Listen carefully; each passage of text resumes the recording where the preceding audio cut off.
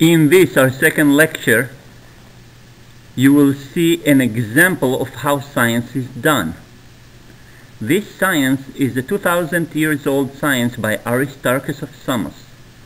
It's an example of how careful observations and a little bit of geometry that you may have done in 7th grade can be used to show what the size of the solar system is.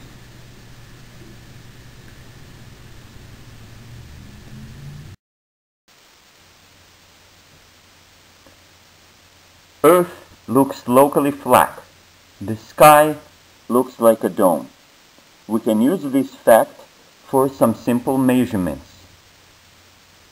The point directly above one's head is called zenith. The distance in degrees from zenith to any horizon is therefore 90 degrees. What the Greeks knew very well was how to take an angle and divide it by 2, by 3, etc. That's how they measured angles to very high precision. There is also a fairly rough estimate of angles that can use a body part. Well, by that I mean your fist or your hand at its stretched arm's length. Look at the picture below. Another theoretical trick that relies on the fact that Earth is round is to look at the location of the North Star Polaris from any place on Earth.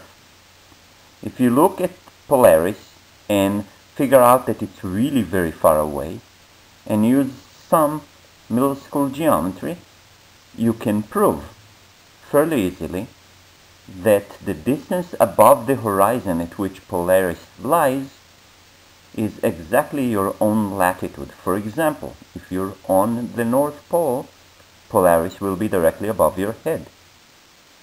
Now that means that your latitude is 90. If you're on the equator, Polaris is on your northern horizon. That means you're at latitude 0.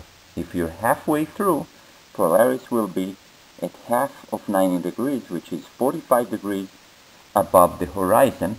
Therefore, you are at 45 degrees latitude north. We in Baldwin are somewhere between 38 and 39 degrees from the equator. Pythagoras was a Greek person that lived in the 6th century BC. He traveled to present-day Iraq, Babylon, and to Egypt, where he learned geometry, mathematics, and astronomy. He then came back to Greece and established the Pythagorean school. Students telling about the revelations they learned in his school were supposed to have been executed. One of the things that he actually taught in his school was about the perfect solids that included a cube, a pyramid, and the most perfect of them all, a sphere.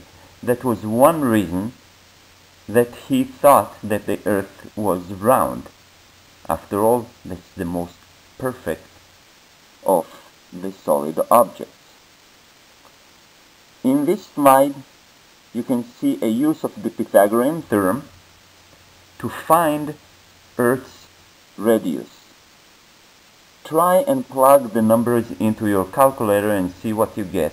Then compare them to numbers available on the internet. The method that I'm describing below of how to find Earth's circumference is actually fairly straightforward. Assume, for example, that the distance between Alexandria and Siena in the picture below is 1,000 kilometers. Now, further assume that the angle that this pizza slice spans is 10 degrees. 1,000 kilometers, 10 degrees. Now, how many degrees are there in a full circle? Obviously, 360. That means that there are quite a few pizza slices in this pizza. How many pizza slices are there? Each pizza slice, as you recall, is 10 degrees. Obviously, that would be 36 pizza slices. Now, each of the crusts is 1,000 kilometers long, therefore 36 pizza slices, sorry about that, each 1,000 kilometers long, that means 36,000 kilometers around Earth. Guess what? This is a pretty good number. The actual number for Earth is 40,000 kilometers. As a matter of fact, we're using miles and feet, but we're also using kilometers and meters. And the meter was invented by measuring the distance from the North Pole to the equator and dividing it by 10,000, that's gonna give you a kilometer, and again by 1,000, that's gonna give you a meter. On the left-hand side, I'm describing a similar situation to Alexandria and Siena. The only difference is that it's happening right here. Think about a place, for example, in the Gulf of Mexico, maybe an oil rig, where the sun is directly above one's head on the longest day of the year. We are 15 degrees north of there. Now, if we know that this distance is 1,500 kilometers, then we can do the same exact exercise. Try and find out how many pizza slices there are in this case. Still, what evidence do we have that the Earth is really round? Here I'm going to go on a little tangent explaining about the phases of the moon, because I want you to figure out that there is a difference between the phases of the moon and lunar eclipses. Now I'm going to go back and teach you about the phases of the moon next week again. For now, it's sufficient to know that the phases of the moon are the result of the location of Earth, the Sun, and the Moon. For example, when the Earth is at 45 degrees from the Moon, that is, the Sun-Earth line is at 45 degrees with the Earth-Moon line, then we're going to see a crescent moon, which means that the phases of the moon, such as crescent, half a moon, etc., are not created by any shadowing effect. In contrast with the lunar phases that take about 29.5 days to be completed, lunar eclipses take no longer than a few hours, 4 to 5 hours at most. What happens during that eclipse is that the moon is eaten up. Look at the picture below and see how basically there is no such a thing as half a moon at any of those pictures. What's more, we only get lunar eclipses once every couple of years.